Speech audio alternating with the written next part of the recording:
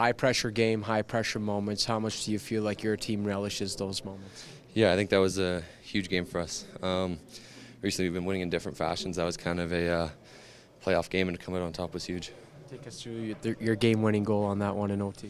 Yeah, Connor actually called out, said throw a little fake in there and see what opens up, and luckily for me the lane opened up and it went in. Just need a 4-on-3 power play? Was that kind of the secret or what? I don't know, I mean we had our chances in the 5-on-4, but 4-on-3 you definitely get a little more ice with the firepower we have on the ice there. It's we like our chances.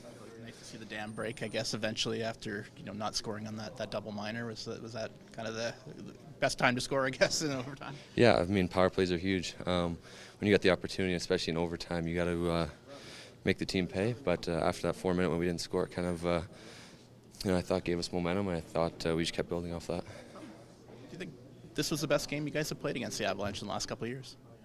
Yeah, I think it was a big game. Like I said, it was kind of a playoff style. We know this team is a good team. It's a team we can definitely maybe see in the playoffs. So to show that we can beat these guys is huge. Matthias Ekholm used the word calm to describe Stuart Skinner and his progression this year. What does that do for you guys on the back end when you have a goaltender that confident? Yeah, he's been unbelievable for us all year. And again tonight, he was stellar. He's the one who kept us in the game when there was breakdowns. But I think the way Ekholm said it was, it's great. He's calm back there. It gives us confidence, get up in the play knowing Skins is going to make a save for us.